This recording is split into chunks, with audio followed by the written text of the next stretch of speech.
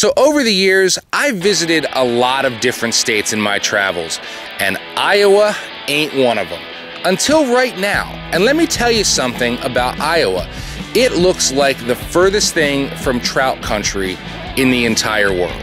The only reason I know that Iowa has some badass trout country is because of longtime Hookshots fan Dave Strom. Dave has been sending me pictures of 24+ inch balls of butter for years now and trying to convince me to come here to Iowa and fish the Driftless area. I finally called Dave up and said, yo man, I am coming out this year and I'm bringing my boy Mike Soudal along with me. Joe and I haven't been out in a little while, and my phone rings and I answer the phone. He's like, hey man, so you want to go to Iowa? I was like, yeah, sure. What are we fishing for? He says, brown trout. I said, get the hell out of here. Iowa, brown trout? I mean, you know, I would never guess. So then he says, yeah, not only are we fishing Iowa, I got this dude, all right? This guy's been hitting me up. He is kind of like a cross between the trout fishing Jesus and Tom Petty. Yeah, so what I do in my system is chucking big crankbaits. The bigger the better. I mean, bruisers. That's what I hunt. And when Mike and I were talking about this trip, I said, yo, look, I am not opposed to throwing stick baits for trout, but there's no way we're not gonna bring our streamer gear and try to, you know, hook this up. So our plan's to fish Upper Iowa. This is not a drift boat, clack-a-craft, row yourself kind of scene. Dave rolls with some old school rectangle bass raiders, plastic bass raiders. Easy, Tiger. I'm a hole hopper. I go to one spot, chuck the big baits, no show, burn down the next hole, work the piss out of that, nothing, jump to the next one, and oh! The thing is, when we got to the Upper Iowa that first morning, Mike and I took one look at it and went, I don't know what clean is here, but man, it was dirty. Unfortunately, about a week before, we get pounded, 6 inches of rain, and I'm going, oh, go, God. You know, we couldn't wade to where Dave wanted us to be because it was too high. It was so dirty. Luckily though, see, Dave has a bunch of tricks up his sleeve. While the big Upper Iowa is kind of his main deal and what he really wanted us to fish, he says a lot of times what I do is I park my kayak or my bass raider at the mouth of where these smaller trout streams dump in and walk my way up. We pull up in this little place called Coldwater Creek, and you know, the water's off a little bit, but to me, the clarity is perfect for streamer fishing. Now, the way Dave fishes is unlike anything I've ever seen before. He's like sprightly. He like dances through the woods like his feet aren't touching the ground. I'm like left foot, right foot, pulling this one out of mud, getting this one over a root, and he's like 100 feet ahead of us already. Dave's philosophy is first, second, third cast is gonna get that big fish. Otherwise, it's just time to move on. So I come up to a hole, number 14 Husky jerk, and you airmail that bitch, and then you're bringing it back and you're snap, snap, snap, snap, snap, snap. Pause, thump! And nothing is happening. Mike and I are throwing big streamers. Dave is chucking his big stick baits and his swim baits. It's just eating at me. It's eating at Joe, it's eating at Dave. And finally, we get to one turn that's like the juiciest of them all, and literally Mike is fishing, and the words come out of his mouth like, I would feel so much better if we just moved one. Like that?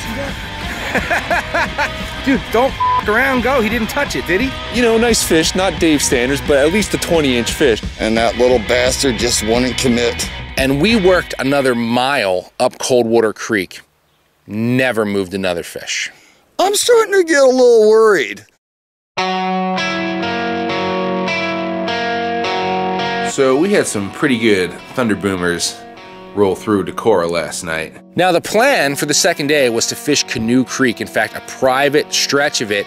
Okay, Dave knew the landowners and he was gonna get us in a little sneaky. Well, that night, yeah, 11 o'clock, boom, crash. Oh, It's a little chocolatey, buddy. Yeah. Our only hope was that maybe Coldwater Creek didn't mud over. You know, we did move a really nice fish there the day before. The thing is, because we don't have the bass raiders today, we're in for a long hike today, aren't we? Oh, yeah, good times. But you know, the clarity was still there. It still looked good, and we start pounding holes right away, and we're like, we're gonna take our time, we're gonna work them methodically. And we're we're moving no fish. This is no Gouda. Now, I'm gonna be real honest here. I came out here to play Dave's game. I want the big fish, and I'm gonna throw the biggest crap that I have to get it done. But after a full day and a half of that just not getting it done, I started thinking to myself, I gotta make a change here. I gotta do something different. So we brought everything big, and Joe's looking for the smallest streamer in his box. And found the tiniest little lunch money shad I had. I'm hooked up. So that is obviously not the one that we came out here for, but we are working so hard. Just for kicks, I thought, well, I'm gonna put on a real small fly, and I've moved 3 fish, one of them bigger than this. So suddenly everything changes for us. You know, we've got confidence, we're in the zone.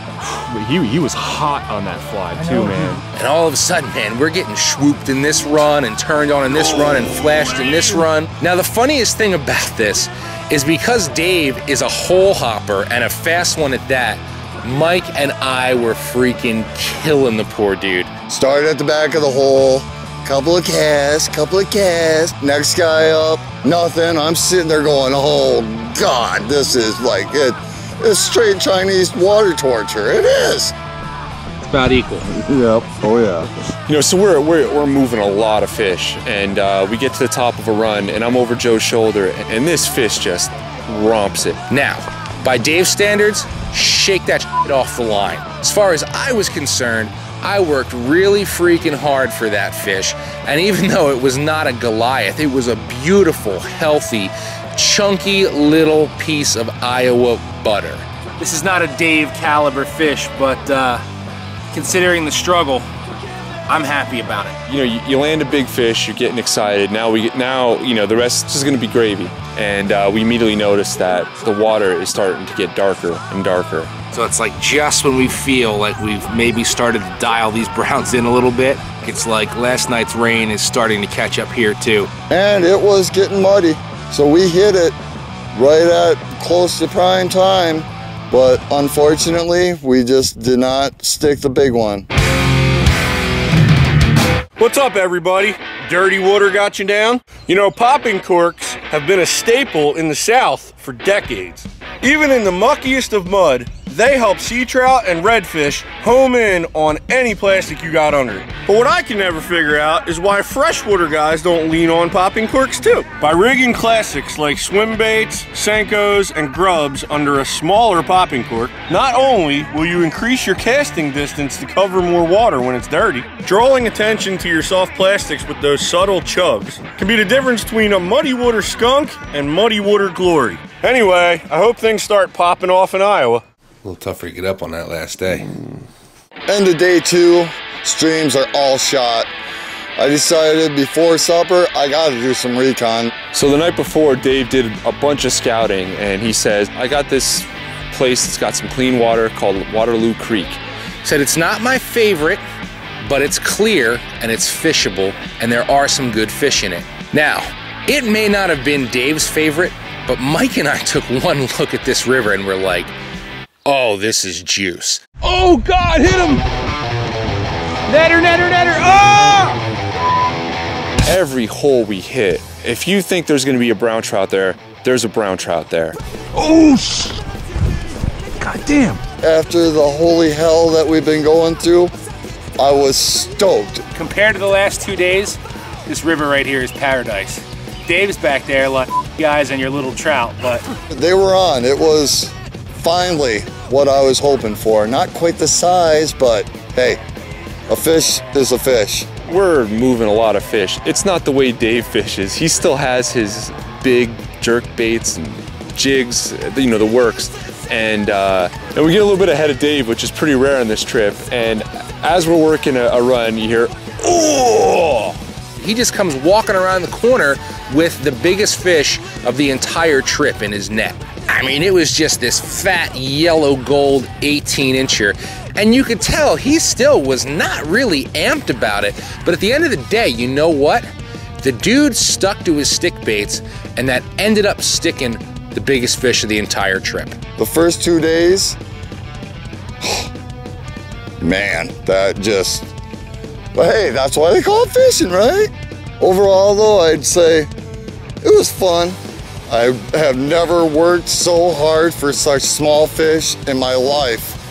Oh my God. To me and Joe, I mean, this is almost world-class streamer fishing. I mean, this is by far is one of the best days I've ever had on the streamer. Not necessarily with fish caught, but with fish moved. And the truth is, the trout fishing is amazing here, even if you come here and you don't get one of those 28-inch hogs that's tucked up in there. If you just love wild brown trout, this is a place you need to fish at some point in your life. And if you ever do show up here, look up Dave Strom, because you will never have as much fun on a trout stream as you will with that dude. Again. You are crazy, but I love it. Like, cool. That one was like 10 inches. Awesome. Jing clear. Oh, yeah. Little bugger got off, but those normally I just shake off anyway. Get over there.